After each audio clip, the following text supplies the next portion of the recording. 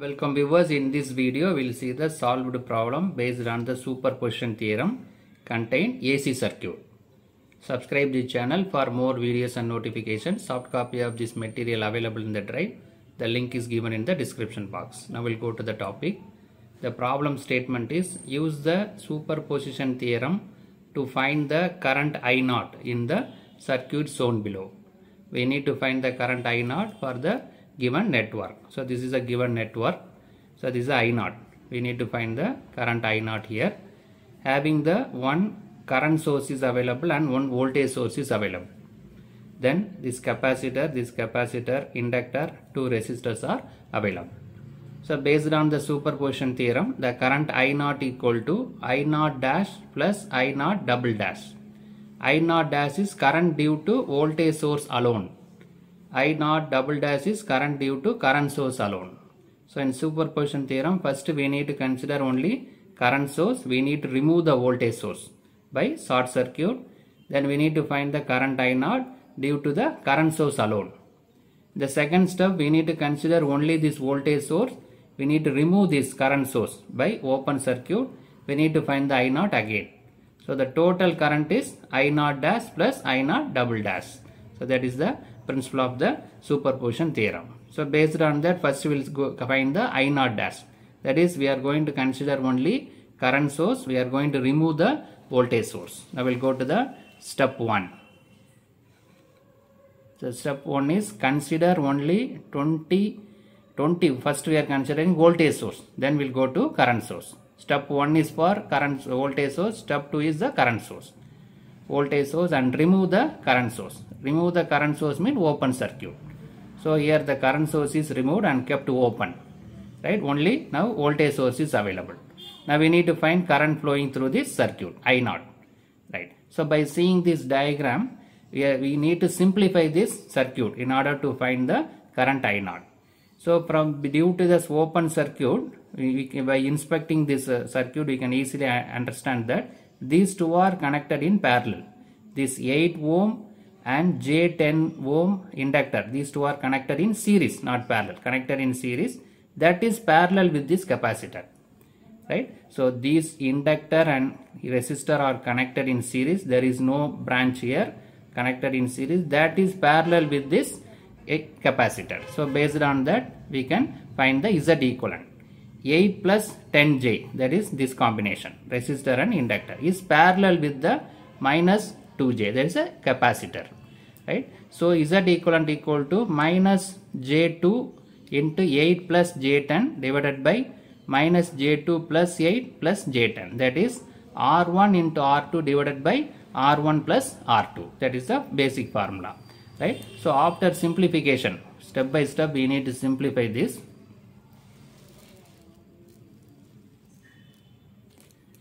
So it is multiplied inside minus J16 minus J square 20 divided by 8 plus J8. Right? So here the 8 is taken outside. This 8 is taken outside, minus J2 minus J2.5. Here also 8 is taken outside, got cancelled.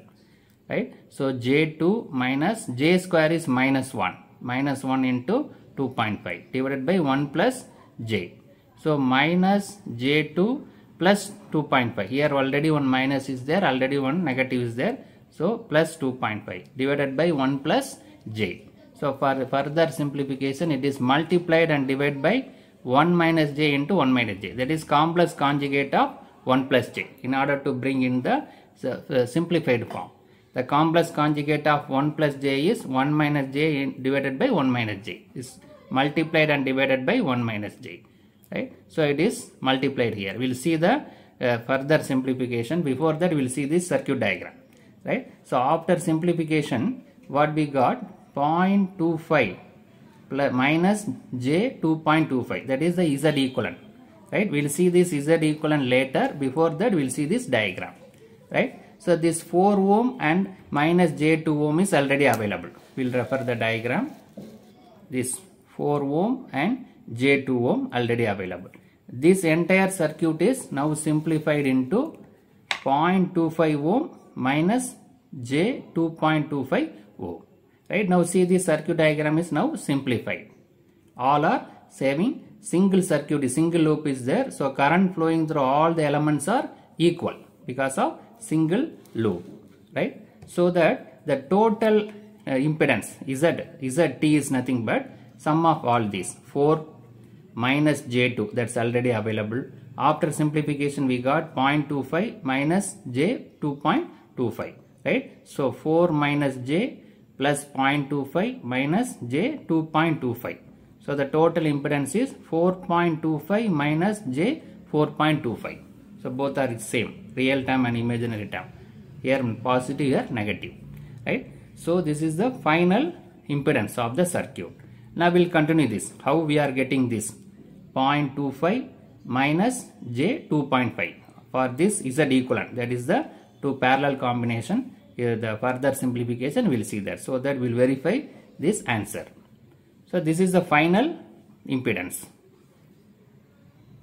So for further simplification of Z equivalent, minus J2 plus 2.5 plus J square 2 minus J 2.5 divided by 1 square minus J square. In order to cancel this complex number, we multiplied with complex conjugate, multiplied and divided by complex conjugate, right? So that is simplified, further simplified. 1 minus J square is minus 1. See, now it is from 1 plus 1. The complex number is now removed. So that is our aim, so that we multiplied and divided by the complex conjugate. So after simplification we got 0.25 minus J 2.25. So this is the circuit, that circuit is available. Now we verified that. Now the Z equivalent is verified, and we also got the total impedance. From the circuit diagram we already discussed the total impedance. Now we can find the current. Because of single loop, the current flowing through all the elements are equal. So we can say I naught dash, right? This is our requirement. This I naught dash means current due to only voltage source. So J20, that is the voltage source, divided by total impedance 4.25 minus J 4.25. This already we discussed, right? So 20J divided by 4.2 is taken outside, 1 minus J. So here also, in order to remove this complex, it is multiplied and divided by complex conjugate. 1 minus J complex conjugate is 1 plus J. So multiplied and divided, so the original term will not affected. So 20 divided by 4.25 is 4.7. So 4.7, this J and these are multiplied. J into 1 J. J into J, J square. Similarly here, 1 minus J, 1 plus J. A minus B, A plus B is A square minus B square. A is 1, 1 square. B is J, J square. Right? Now we can go for further simplification. So 4.7. 4.7 into this J is taken. J plus this J square is minus 1. Similarly 1 minus this J square is minus 1. So 4.7 minus 1 plus J. This minus 1 plus J. This 1 minus of minus 1. So it become 2. So minus 1 plus J divided by 2. So 4.7 divided by 2 is 2.353 minus 1 plus J. So it is multiplied inside. So I naught dash is minus 2.353 plus J 2.53. 2.353. So this is the current due to the voltage source alone. So that I naught dash. Now we need to consider the current source. By removing the voltage source, we need to find I naught double dash. So the step 2, consider the 5 ampere current source and voltage source is removed by short circuit. Now here we consider only current source. So they see the diagram, the equivalent diagram, the current source is considered. The voltage source what available here is removed and short circuit. Right? Now the equivalent circuit is available. After removing the voltage source, this equivalent circuit is available. Now we can go for the Kirchhoff's voltage law, loop method. Right? Nodal loop analysis. By using KVL, we can apply the KVL and we can find the loop current. So this is the first loop. This is the first loop, means closed circuit. So current flowing through the first loop is I1. This is the second loop. Current flowing through the second loop is I2. This is the third loop. Current flowing is I3. So our aim is to find I2 because I naught double dash. Current due to current source is I naught double dash. That is nothing but I2. So only we need to find I2. I1, I2 is, I1, I3 is not needed. What we need is current flowing through this circuit network. So I2 is needed. Now we can apply the KVL to the loop 1, first loop. Right? So this is the first loop. So here 8 ohm available, inductor available and capacitor available. In this resistor only I1 is flowing. In this inductor I1 as well as I3, because inductor is connected between first loop and third loop. This capacitor is connected between first loop and second loop. So I1 and I2 is flowing in capacitor. I1 and I3 is flowing in inductor. Only I1 is flowing in resistor. So based on that, 8 into I1 plus J10 I1 minus I3 inductor connected between 1 and 3 is minus, because see the direction both are different. This is flowing in this side towards left. This is going towards right. So both are opposite direction. So I1 minus I3. Similarly minus J2 I1 minus I2. This capacitor connected between the first loop and second loop. So I1 minus I2. So we got this equation, that is equal to 0. There is no voltage source available in the loop 1. So after simplification, step by step, we got 8 plus 8j into I1 plus j2 I2 minus j10 I3. So after simplification, we can take it as equation number 1. Now apply the Kirchhoff's voltage law to the second loop. In this second loop, what we have? This capacitor, one more capacitor and this resistor. This resistor only I2 is flowing because it is individually available. But this capacitor connected between third loop and second loop. So I2 also flowing, I3 also flowing. This capacitor connected between 1 and 2. So I1 also flowing, I2 also flowing. So based on that, 4 into I2 minus plus J2, I2 minus I1. So this capacitor, I2 minus I1. Here loop 2 means I2 as a reference. Loop 1 means I1 as a reference. From I1, I3 is subtracted. From I1, I2 is subtracted. Loop 2 means from I2, I1 is subtracted. For this capacitor, I2 minus I3. Second loop minus third loop. So after simplification, what we got? 4. This further simplification is there. So J2 I1 plus 4 minus J4 I2 plus J2 I3. It's the second equation. Right. In the loop 3, the third loop, this 5 ampere current is available. So I3 equal to 5. Directly we can write I3 equal to 5. No need to write the equation. If you write the equation, that also no problem. But we have the answer is there. Here one current source is there. So current flowing through this loop is 5 ampere. So that is written directly. So our aim is to find the I2 value, because I naught double dash is I2. Here the current flowing at this network. So that we can do by simplifying the equation, we can find the I2 value. So equation 1 is written as it is. It is further simplified. This equation 2 is written as it is. Right? Then it is divided by 2. So that it is simplified. Everywhere 2 is available. Right. From that I1 is written. I1 equal to, in terms of I2.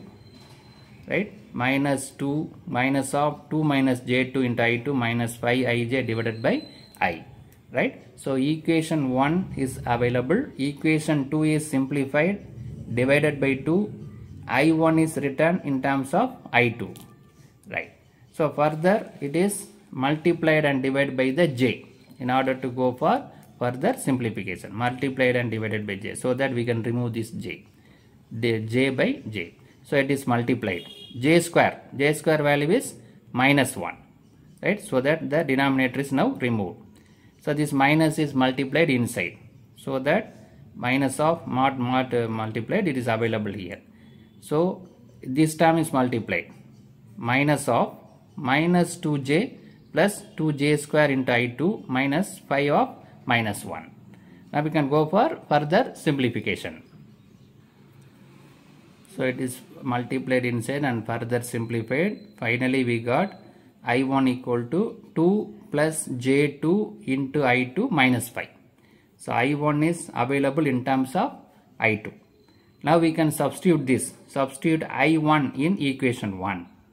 Right? So now we got this value. I1 value is got. This I1 value is we are going to substitute in the equation number 1. What is equation number 1? This is equation number 1. 8 plus J8 I1 plus J2 I2 minus J10 5 equal to 10. So in this I1 is substituted here. This value is substituted. So for that we can go for further simplification. We need to multiply inside step by step and we have to simplify. Right? The step by step it is multiplied.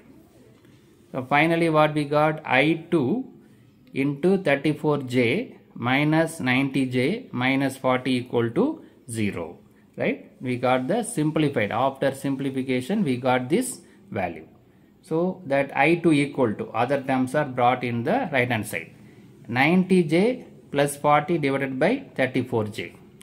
In order to for further simplification it is multiplied and divided by J. Then it is multiplied here. So that 90 plus J plus 40 into J divided by 34 J square. J square value is minus 1. So it becomes minus 34. That is the advantage to multiply and divide by J. So that is further it is multiplied inside. Again J square minus 1.